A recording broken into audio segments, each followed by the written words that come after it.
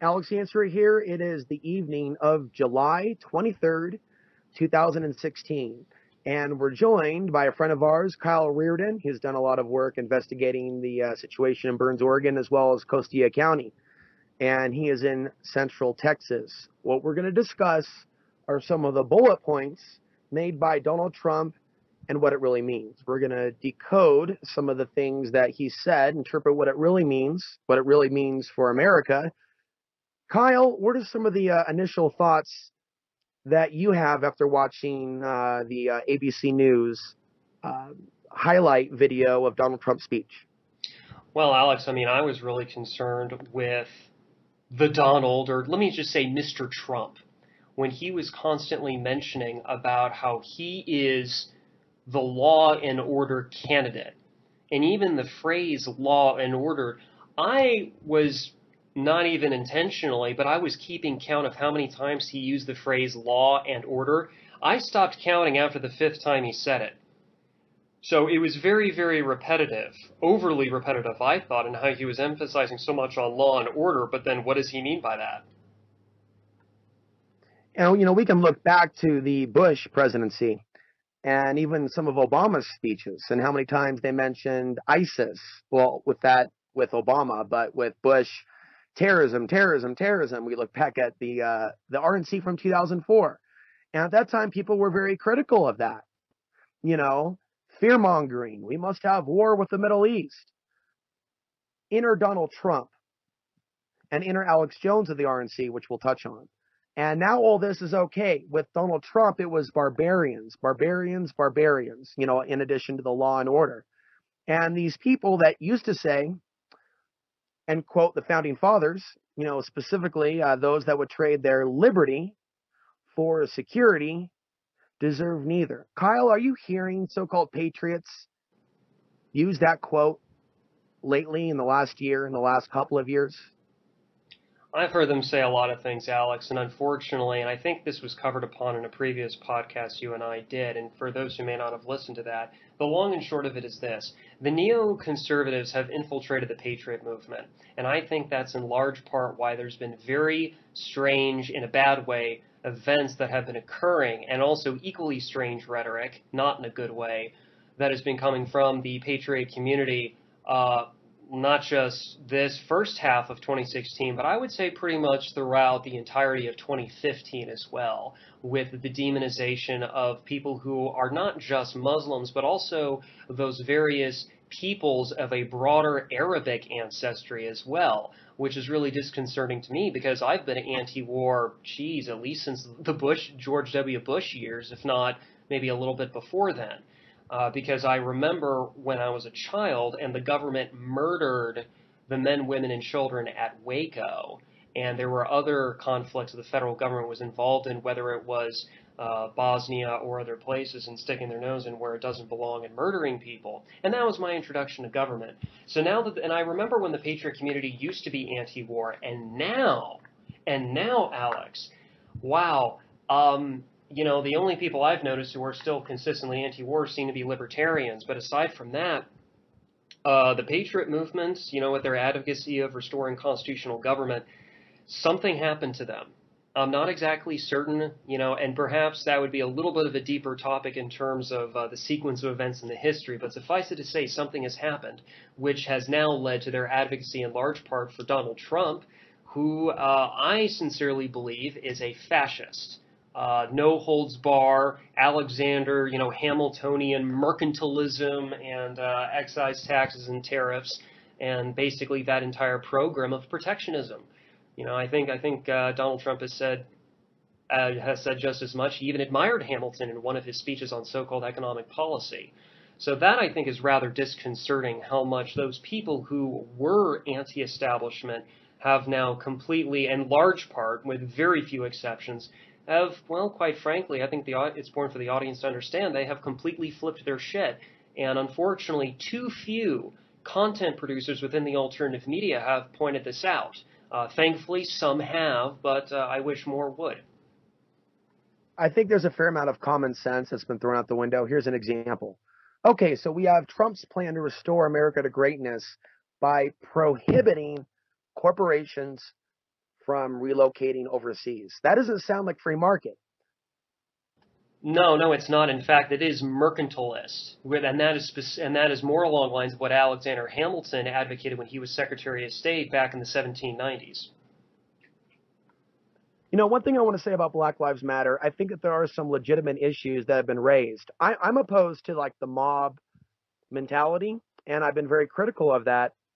But what I'm seeing from the Trump supporters and the Alex Jones supporters is this: you're with us or you're with George Soros.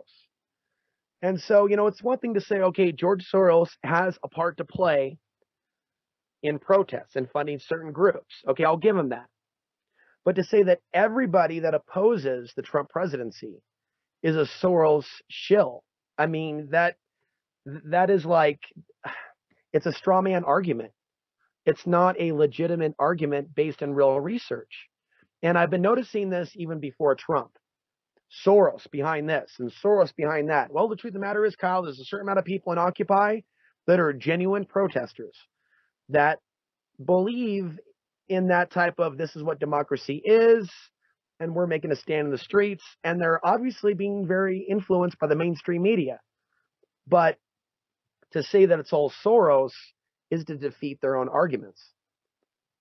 Yes, and see, there's also one other problem here too. I don't think a lot of people really understand, which is simply this: Black Lives Matter actually issued a manifesto not too long ago where they listed their 10-point planks, almost like the Communist Manifesto, right, with the 10 points or planks. And the fact of the matter is, after looking over it, I do agree with Black Lives Matter on 3 of their claims, on their grievances, all of which involve reducing government power, either ending something, abolishing something, or repealing something. And one of those, of course, civil asset forfeiture, which is a real grievance. The problem, though, with BLM's manifesto is that they then mix in with their other 7 points other types of grievances, which I think are fake and not real grievances. And even if people wanted to say they were real grievances, it usually ends up in a policy direction, which is something I fundamentally disagree with. One of which being they want to essentially coddle the police and reform the police and make nice with the police, which is something I absolutely do not support because I understand economics. So, unfortunately, I think Black Lives Matter is ultimately being used as controlled opposition. And especially considering when you mentioned in some of your most recent videos about that Strickland character and the weird social dynamics that were at play there in that particular incident in Portland. And if people want to watch that video, they should definitely check that out. And, that is just one of many situations where there's tensions, where people are getting really emotional on both sides. Strickland has the right, by the way, to concealed carry. A little bit of criticism on how he responded. The way the gun was kind of pointed in kind of a sweeping motion. He did holster it right away, but he did not retreat from the situation as quickly as he could. And I'm just going to say, that could endanger someone's safety if they then get attacked by a mob and they're not actually ready to pull the trigger or may not want to pull the trigger. That would have been a really bad thing. I think we all agree on that. Mm-hmm. So just a little thing I want to add in there. But absolutely in agreement, there's been a hijacking of Black Lives Matter. Minimum wage, the whole minimum wage thing was mixed in as well. Yeah. Now, I want to go back to a few bullet points. There was, as you said, a lot of focus on law and order. And here we have Alex Jones that was actually putting out some violent rhetoric towards the police between 2005 and 2009. And so we've talked about the shift from the old Alex Jones to the new Alex Jones. And we've been kind of marveling at this anomaly, at this endorsement of the ultimate police state candidate and the way that he's been able to accrue new audience members and completely spit in the face of his traditional supporters, the people that are old school, the people that would actually join him in the streets with the megaphones, and be smeared by the mainstream media. Oh, look at these 9/11 conspiracy theorists. So as far as I'm concerned, he doesn't really represent the 9/11 movement anymore. At one point he did, like it or not, because he played such a prominent role in that, and he was making decent documentary films. But now in hindsight, some of those 9/11 films were missing certain pieces of information. and had other claims and assertions that went above and beyond. And so the point I'm trying to make is, from the beginning, Alex Jones was putting out questionable information, but there was more truth. Now, we can look at the mirroring of the talking points between him and Trump are startling. And we can also watch that video with Alex Jones crashing a protest, the RNC, saying that, there's all these communists there that were calling for police to be killed. However, they weren't exactly doing that when he was there, that group that he was yelling at. I just saw a guy with a megaphone using bodyguards to cut into the crowd. Okay, we're going over this way. Now we're going over that way. And he walked into that situation with police protection, which I did not notice at first, Kyle. I noticed it at the end, when the police protected him after he basically, like a bull in a china shop, nearly fell over. Now, from a martial arts perspective, that's incredibly incompetent as a human being to nearly fall over when you're overreacting to someone nudging you. And not to defend the people that nudged him, but he's going into their physical space with a megaphone. And I've megaphone, Kyle, and it is an aggressive thing when you're hurting people's eardrums, free speech or not. When you're blasting people's eardrums and you're coming up to them in their face, I don't care what people say about free speech. That's aggressive behavior. And so, when I was out there megaphoning about 9/11, I did try to be a little bit tactful and not directly blast them in their face. I always had a rule: be at least 20 or 30 feet away, and don't hit them when there's little kids there. So what we saw was Alex Jones walk in with police and leave with a mob of police. And so I think people really should take note of this. A couple other things that we'll throw out real quick, and then we'll get back to the Trump highlights.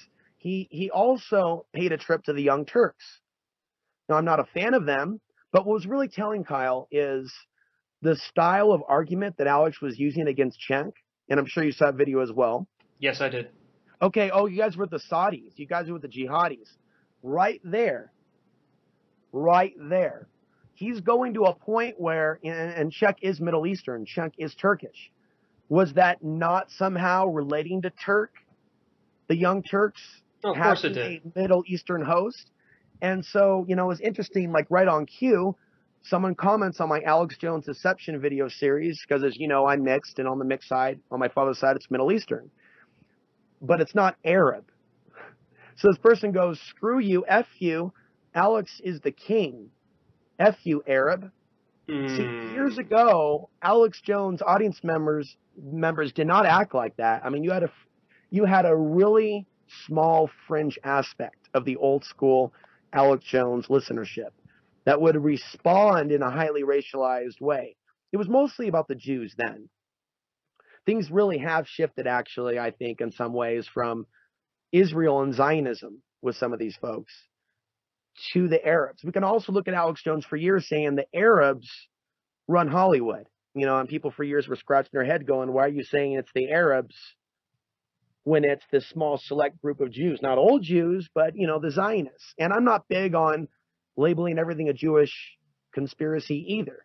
So these are some really important bullet points regarding the shift of Alex Jones to this Trump narrative. Now, Trump was discussing going after the barbarians in a more aggressive way than Bush or Obama. And I'll pause right there and get your thoughts. He was whipping the audience up. Back in the day, people would go, oh, look, Bush is showing like the devil horns. It's an Illuminati conspiracy. Oh, Obama is showing the devil horns. It's an Obama the Muslim conspiracy. Let's go back at that tape and see how many of his recent speech and see how many times he's showing the devil horns. Let's go back at that speech and look how many times he's making the 666 when the index and the thumb are together, and you're doing that multiple times. That's believed by many conspiracy researchers to be a form of symbolism that's being sent to the audience.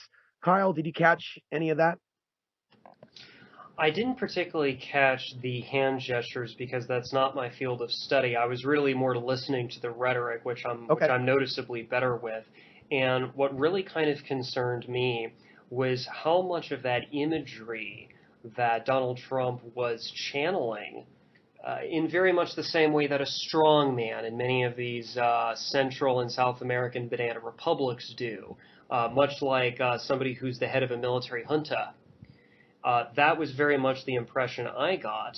Not only that, there is an article by pretty much the only Austrian economist I honestly do not like at all. His name's Jeffrey Tucker, and he wrote an article called Trumpism, where he was trying to legitimize reasons why libertarians liked Donald Trump's speech at Freedom Fest, the last one that took place. And I was just flabbergasted by his rationalization of how this authoritarian is somehow a libertarian icon. Like that article, and if you give me a moment, I can try and pull it up just for purposes of reference to the audience, but Trumpism, that article, was so scary to me. Because bad enough the patriot community's been co-opted because of the neocons and the xenophobia regarding not even so much Muslims in one sense, but those of a broader Arabic ancestry. Now they're going after libertarians specifically. And this is also exacerbated by the fact that Donald Trump has pretty much co-opted the broader sentiment of people who are fed up with political correctness, which, oh, by the way, the Patriots dropped the ball on that one too, but it was the libertarians who picked that up and really have been pushing against the social justice warriors harder than anyone, at least until Donald Trump entered the scene. And now I've noticed a lot of libertarians backing off of calling out the SJWs on their politically correct nonsense. So I'm getting really concerned. You know, it's one thing if the Patriots want to go off and be a bunch of ignorant hicks in that stereotypical way, but now they're coming after my people, and my people are now getting co-opted as I view it. That is what really kind of concerns me, Alex.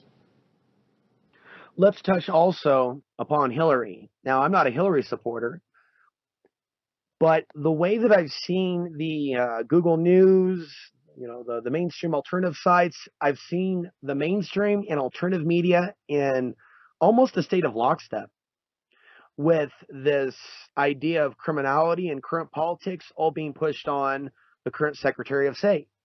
And I'm not a fan of her, but to make it all about one person, Hillary and or Obama, and then to go anybody but Hillary, you know, this is insane. So the FBI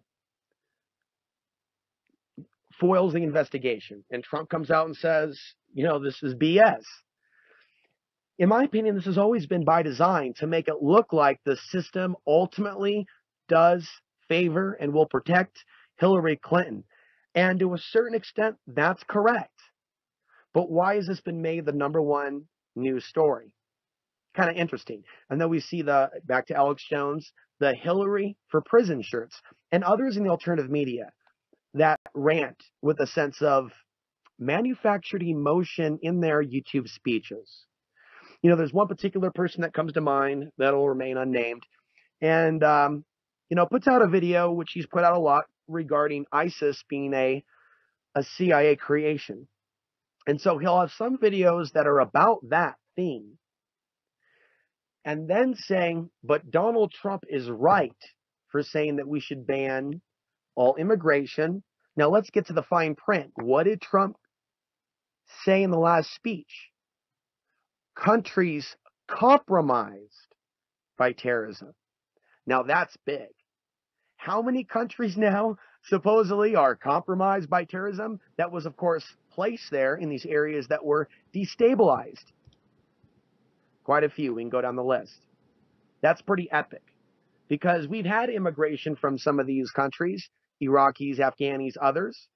And I don't believe that we've seen genuine terror attacks from these individuals. I mean, you have countless millions of peaceful Muslims, like Islam or not. It's just how it is. People are just going to have to deal with that reality.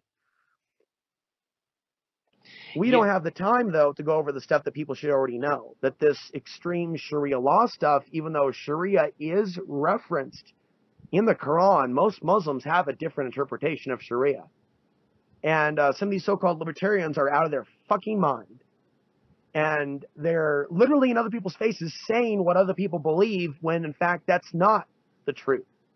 That's not the truth. That every Muslim family lives by this form of Sharia law, that every female has her genitals mutilated. I mean, this is simply not the case. And so to see Alex Jones, who knows better, go in this direction with Trump, a lot of people have felt that this Alex Jones guy is being set up for a political career, whether it be running for office or, a spot at Fox News. I'm not really a believer that's going to be Fox News, but he's definitely being set up for a greater role in the mainstream media. I just wish that some of these so-called researchers could see that there are contradictions here. I saw the contradiction when I saw people with a bumper sticker in Portland. On one side, it says Barack Obama. On the other end of the car, the bumper, it says coexist. Also a very famous sticker. I'm sure you see them in Austin, Kyle, the coexist ones with the Yes, I six-pointed do. star. Yeah. Okay, that's schizophrenia. You have 9 out of 10. We've been trying to explain this to Obama supporters for how long now? 9 out of 10, and it could be 19 out of 20. It could be 29 out of 30, actually, and they don't want to admit that. Civilians killed by drones, not terrorists. So, yeah, we want to keep some of our speculation at bay and just stick with the facts. So I'm not going to go too far, but it's like there's a subtle form of mind control at play here, which is not new. Like, believe the absurd. We're going to tell you something absurd with a straight face and have certain people catapult that propaganda. And it's going to be so absurd, but there's going to be so many people echoing that talking points that the herd behavior will take over the thinking process that should understand on a cognitive level, wait a minute, 2 plus 2 equals 4. 2 plus 2 does not equal 5. So I would say that logic, reason, they're in a state of shift. Yes, unfortunately. And if you don't mind, I would like to read to kind of further expound upon that shift that you were mentioning. I would like to read, if you don't mind, the first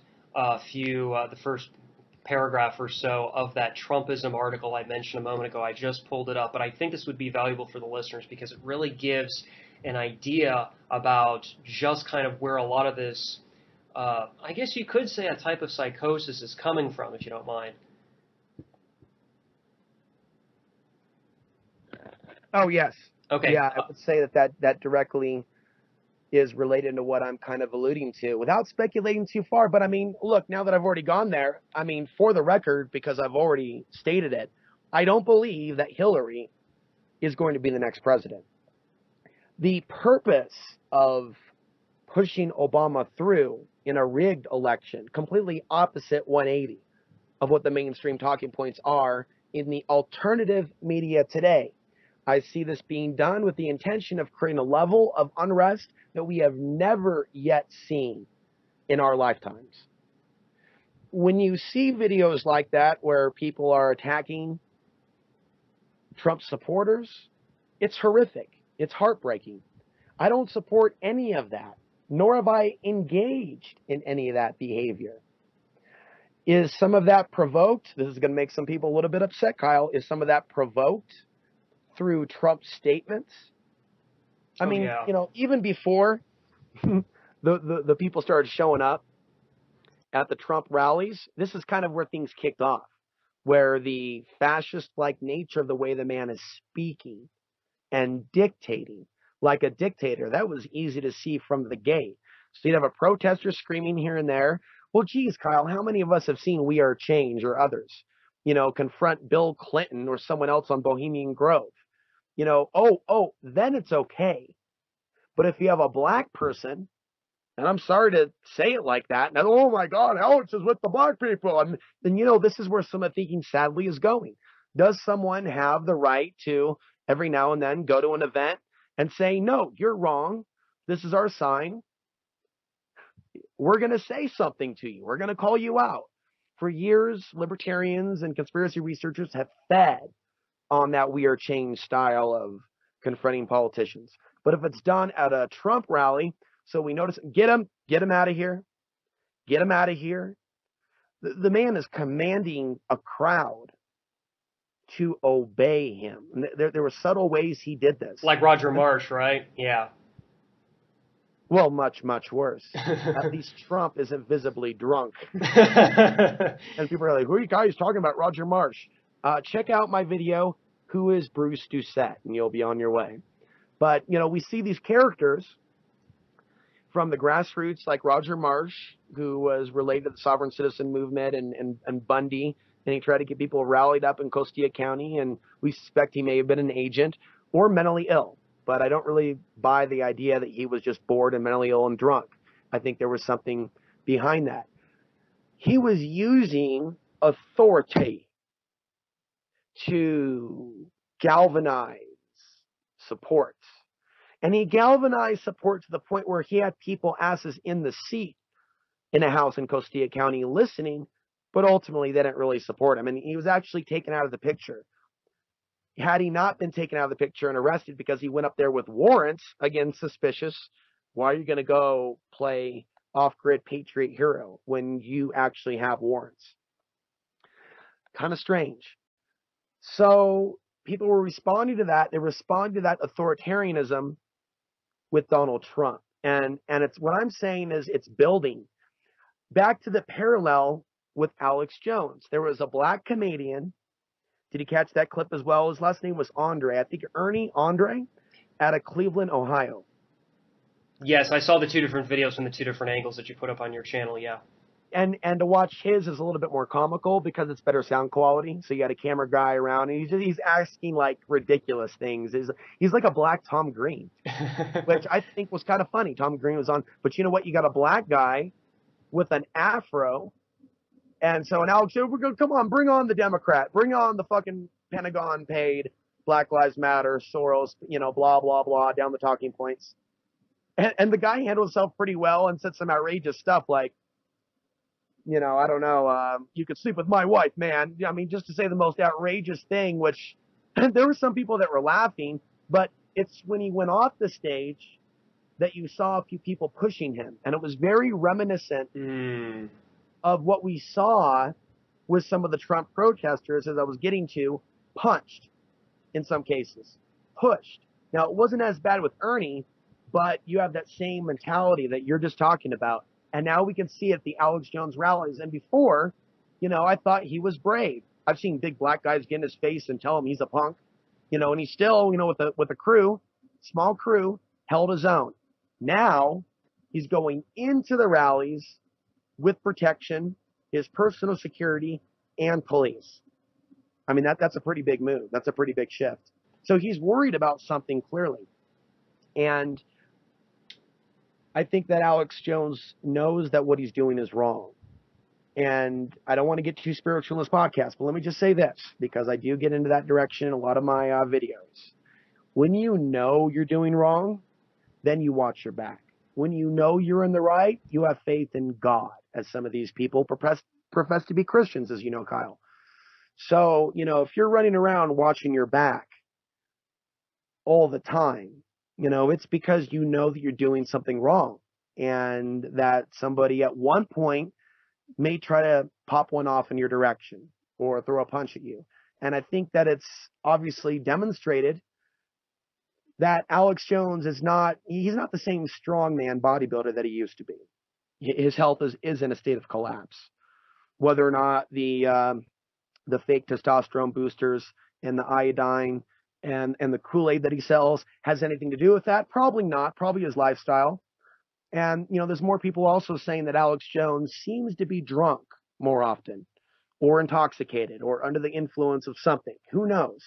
But that's my speculation there, that he knows what he's doing is wrong, and so now he's watching his back. What's interesting, and then we'll get back to Trump's highlights, is to see how he has surrounded himself with lockstep yes men in the form of his employees and his cameramen. Yeah, and what happened to all those other guys like Dykes or Burmis or some of those other guys from the past? Sure. I mean, you don't see any of them anymore. So well, even his crew is just kind of vanished, most of them.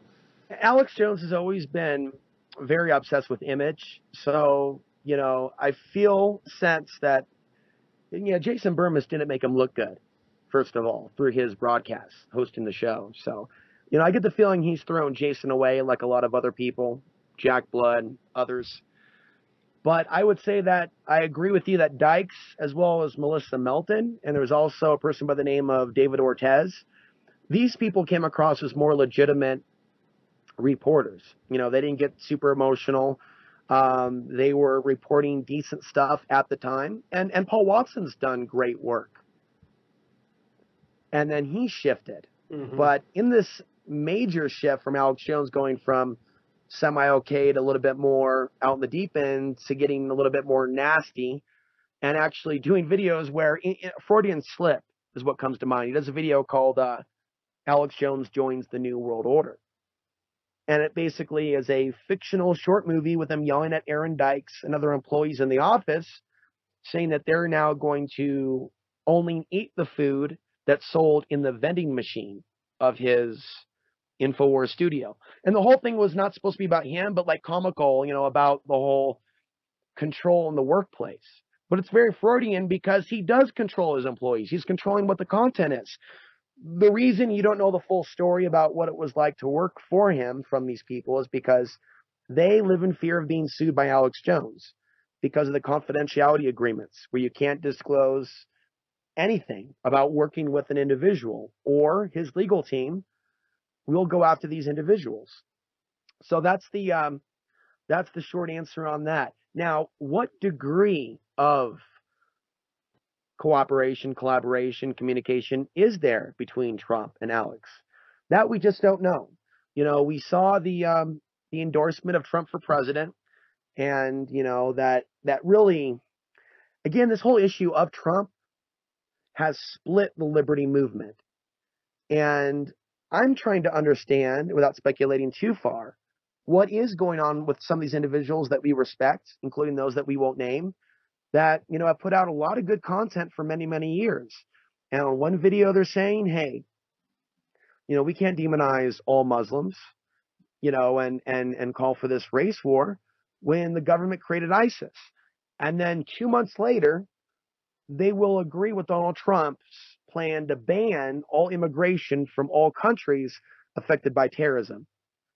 Now, I don't have the answers, but it's happening. You know, this is a mirror of what we saw with the Obama supporters, and what we know from that experience. And this is what saddens me a little, Kyle, on the situation, concerns me. The Obama supporters didn't listen or seem to care when we talked about the civilians dead, when we talked about the drones. They didn't care. They didn't believe it. They don't want to look at it for themselves when we said that he appointed the head of Monsanto to head the agricultural department. You know, and by the way, it's good we're talking about this because, you know, a lot of the people criticizing Trump, they're not discussing the whole system. You know, they are discussing things for the most part from the left perspective. And I think what we're doing, Kyle, is trying to bridge that gap because we're not invested in the left or right. I mean, we're the same old guys we were a few years ago. We care about liberty, freedom. We understand that trading our liberty for security will result in a situation where we don't get either. So I think that what we're going to get from Trump, I guess kind of our closing comments here, and we'll come back and probably follow up as the week progresses, because I think we're going to see more radical speeches. I think that now that he's been, oh, you know, the establishment hates Trump. Obviously, that's not the case. Obviously, every time you go to Facebook and you go to YouTube, there's Trump's face, just like Obama. Exactly 8 years ago. Trump the savior. Trump the guy coming on the plane and the people worshiping the plane. We've seen Bush with the halo above his head. We've seen Obama with the halo above his head. And so, you know, I think that he's the real establishment pick. I think that Putin likes Trump because Trump, well, first of all, Trump and Putin are probably collaborators or business partners. And if we do more research, that's probably what we'll find out. Just like anyone that's done the research can see that Trump was the main contributor to the Clinton Foundation. Now I think is where we're going down into the deeper, true rabbit hole of the New World Order ties, the New World Order connection to all this, because Putin was also a number one contributor to the Clinton Foundation. And so we actually see a connection between all these characters, Vladimir Putin, Hillary Clinton, and Donald Trump. In my opinion, that's pretty close for comfort. In my opinion, Kyle, that's like in plain sight. But no, no, no, no, no. Everybody's been taught to just think Bilderberg Group and the Masons and the Skull and Bone Society and the Vatican. So it's like people have been kind of programmed to only look in these directions. Meanwhile, you have an obvious plain sight reality where it is undisputed that there is a ongoing friendship between the Clinton family and Donald Trump. So I'm going to pause there because we're actually marveling and looking at the ultimate hypocrisy right here. And people that are able to support Trump because he's not Hillary without even like taking in this. No, this is not a Hillary Clinton talking point. This is real. And that other video I uploaded, he's on CNN. Oh, the establishment hates Trump. I mean, I just want to say that it's like some sort of a weird sound effect because that is not the case. So we see him with his Clinton family connections, probably very deep social media connections, Facebook, Google News, Twitter. Why is it that whatever Donald Trump tweets becomes like this holy thing? Like Trump tweeted this, and I've been noticing this cross promotion between Twitter and Trump raging for 6 months now. Yeah, I've noticed that too, and it's just kind of silly to assume that Trump is somehow the anti-establishment candidate when in fact he is very much a part of the establishment. I would encourage anybody to look back. I think you even got some footage that you put up even recently, a compilation of some of the older footage of Trump being in the corporate media where he's saying things like, I am pro-choice and I am for gun control. And he's basically saying my sympathies lie more with the Democratic Party than not, and all these kind of things. So I think that flip-flopping, when it is, depending on the winds of political expediency, I think is very important to keep in mind. And, as some people have mentioned in recent years even, when you look at politicians, just keep this in mind. They lie, they lie, they lie. And exactly. They do. And they do. And he is also perceived to be a candidate with a non-intervention, isolationist foreign policy. How is that the case when he's screaming like a fanatic that we are going after the barbarians? A couple other points and then some closing statements. There's a reason why the real white supremacy movement in the United States, which is undisputed, and nationalism, these controlled movements that are supposedly anti-New World Order, but it's like there's still global government coming from their actions, and more war, economic collapses, people living in poverty, racial tensions. So, these nationalist movements that are popping up in Europe in response to the immigration, and this nationalist America first, there's a reason why, again, some people are responding in a violent way to that. Not that it's right, but that, his statements are there to provoke and frighten. I certainly think that they're trying to terrify Middle Eastern people and create an even greater racial divide by this whole Trump versus Black Lives Matter thing. And so when you have a significant amount of people in the alternative media going in a more racially charged direction, I mean, it can be seen in the YouTube comment section. There's some stuff that's been directed at me, but really I see how people are talking about others. I see how there's like a subtle return to traditional white supremacist ideas, such as all blacks, the lie that all blacks genetically are disposed to raping white women. And, I had someone say that to me once, and of course I didn't hang out with that person. And I think it's strange for people to have friendships with people that think about these things on a regular basis. It's insanity. So I'm concerned for the people of America and the world in the post-Trump presidency, in a post-Trump America. I just see riots and street fights, and maybe more stories of gang rape where you have people getting back at some. I mean, here's a story I saw in the Daily Caller, regardless of Tucker Carlson's involvement in that paper and what a bastard he is.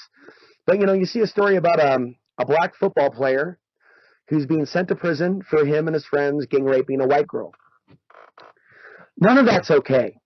But when you have people on the other side acting like we're going to do something about the black people, or, we're going to create our own, I mean, there's nothing wrong with wanting dignity, regardless of what racial background you are, including white. There's a way to go about asking for respect from others and not being demonized because you're white or black or Hispanic. There's ways to go about that in a more productive, respectful, positive manner. But responding with racism because of what's being put out in the mainstream and blaming all groups or all protesters because you have a few bad apples, I guess you could say.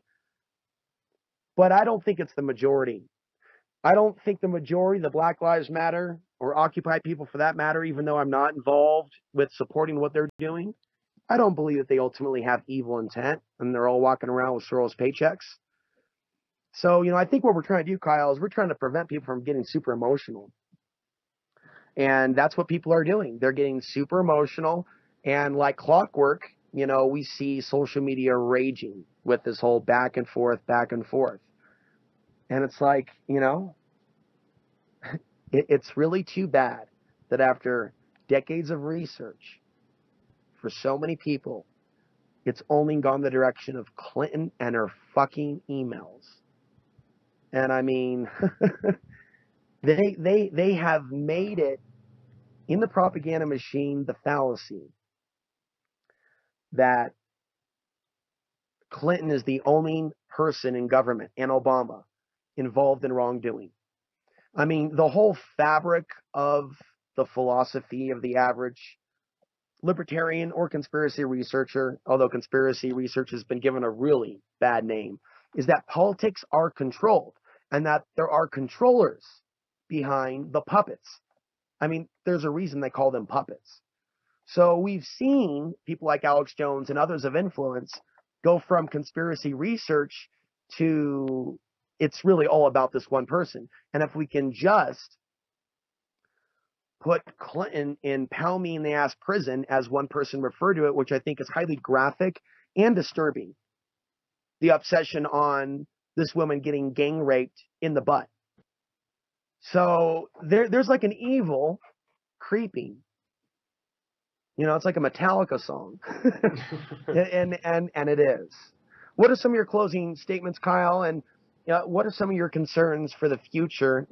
Some of your speculations with where this could go? And do you also see Trump being the real pick? Or do you think it's too close to call? Well, first thing I'll say is, because I always want to end on an action note, as you know, I'll support a brand new cause for people who want to call it that. And I think even you suggested a little bit ago in one of your recent videos, hashtag Afghan Lives Matter. If somebody wants to get that started, I'll support it. And I think there's a good number of reasons to do so. Number one, it's the anti-war position, it's the constitutional position, because regardless of what you think about 9/11, Afghanistan should never have been invaded in 2001, even as a matter of law. It should never have been invaded, ever. There's no excuse for that. I don't care who you are. The second thing is that it'll piss off the neocons, and yes, it'll piss off the patriots, and rightly so, because they deserve to be humiliated, and they deserve to be, let's say, rightly put back in their place and humbled quite a bit, because they have been openly advocating for the outright oppression of an entire portion of the human species just simply because of their religion and or ethnicity or some combination thereof. And that's unconscionable. There's no good reason to ever do that. People are individuals. Hold people accountable for their own individual actions. Don't do this group or collective guilt thing like how some folks like to do that. That's never justified, whether in the Anglo-Saxon common law tradition or much of anything else, at least as far as I'm aware of. Regarding the actual election itself, I think this will be a difference of opinion betwixt you and I, but I consider it more minor because obviously this is a bit of forecasting, and ultimately it doesn't matter, at least for me, because I'm an ex-voter and I do not consent to being governed at all by anybody. But just for purposes of the forecasting and all that, I always kind of suspected it would be a Hillary versus Trump matchup. And now that Trump is officially the GOP nominee and Hillary is the presumptive nominee for the Democrats, I wouldn't be surprised at all if Hillary managed to slide in not because she's doing anything smart in terms of political strategy, not because she's a particularly wonderful person, but because for people who may not be aware of this, or some of the folks in the audience who may have been knowledgeable about what the alternative media has been saying for years, is there's a documentary I would suggest people watch, an older documentary called Hacking Democracy. If Hillary Clinton wins, it'll probably be because of electoral fraud. And if Donald Trump wins, it'll probably be due to electoral fraud. So the entire notion of representative democracy, of electing people to Congress or your county sheriff or the local district attorney, prosecutors and such, none of this really matters because the votes can very easily be stolen, and the elections can be stolen because there's simply no trace that there was ever a fraud. There's no paper trail, there's no digital trail, there's no nothing. And many people thought that George W. Bush stole the presidency away from Al Gore, and unfortunately, as far as I'm aware of, Alex, we'll never know the answer to that because there is no evidence, because the technology, the electronic voting machines, and even other related things, even relating to some of the paper ballots, interestingly enough, in some ways, because everything's based on those memory cards in the machines. There's no way to prove that there was ever actually any fraud. So it's just type, go into the back end of it, do your little fraud, steal an election, and that's it. So, chances are, if people remember, presidents are selected, they're not elected. So the only question is really not who's being elected, but who's being selected.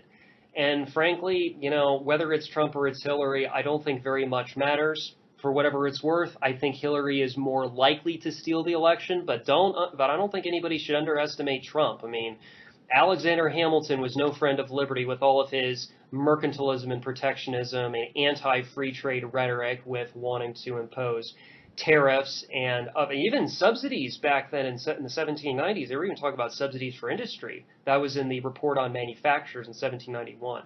So I'll just finish with this, Alex. In some ways, the election is too close to call, but even if people were to assume that Hillary would be selected through electoral fraud, it's just, well, it'll be the Clintons for another 4, possibly even 8 years, and that will be a very exciting ride, wouldn't it? Well, what we've seen apologists for these presidents do is say, oh no, that was Bush's war. Obama just inherited it. So the other additional points that need to be made, and we're going to come back and go deeper into this, it's the geopolitical situation that will result from all of this, how China reacts, how Russia reacts, despite the friendliness that we're seeing right now. There's definitely like some sort of a veiled joke right now with this whole, certain nations being in favor of Trump. There's really a deception there. So Trump is actually going to inherit the geopolitical situation, which, as it is running concurrent to the rising civil unrest. So, we're talking South China Sea. We're talking NATO in the Black Sea. We're talking all-time high number of war games, but not just on our end, but out of the SCO, the Shanghai Cooperation Organization. Deals. We keep hearing about deals. It's all rhetoric. The real major deals going on. We see China making a deal with Israel to build an island. We see Russia making a deal with Israel to build oil fields. That's heavy-duty stuff. This is actually going over the head of these pro-Putin, pro-Trump, supposed conspiracy researchers, liberty-minded individuals. The connections between Russia and Hillary, over the head of those that like Putin but don't like Hillary. They're not touching those stories. They're not seeing that connection. So Trump's going to inherit, by design, a complicated geopolitical situation. And so my speculation is that this is going to lead to World War III. one thing that he mentioned in his speech was, we're going to renegotiate with China. Now, that's interesting. That's interesting because a lot of economists have pointed out that the United States may annul on its debt to China. And this has been kind of a reoccurring dialogue that Americans, real researchers that look into China and what's going on and their buy-up of the United States and real estate. So to also end on an action point, during Bush's rise and during Obama's rise, and we can look at Alex Jones, and both of those, we saw documentaries come out to kind of highlight aspects, but not all, but aspects of their ties to the system. And in some cases, there was a little bit of exaggeration. With the case of Trump, I can't think of a decent documentary that's been made. None. There are none. Yeah, and Hillary's not behind anything to expose Trump, because in reality, they are in cahoots, as the financial trail documents. So, Kyle, we're gonna maybe collaborate on some articles with the Clinton-Trump connection. It will look closer at the Putin-Trump connection and Trump's other associates. It's ridiculous for people to say, well, it's okay for him to be a corporate insider, but he's not a political insider because blah, blah, blah, blah, blah. But in a way, he is a political insider. He's been rubbing elbows with these people for a long, long time. So, hey, if anyone in the audience is out there is feeling creative, feeling like you want to get more active, I'll tell you an area of research that is yet to really be uncovered. And it's the full story to the Donald Trump deception. So with that, we'll end this. Kyle, thanks for coming on. I look forward to doing more of these with you. You too, Alex.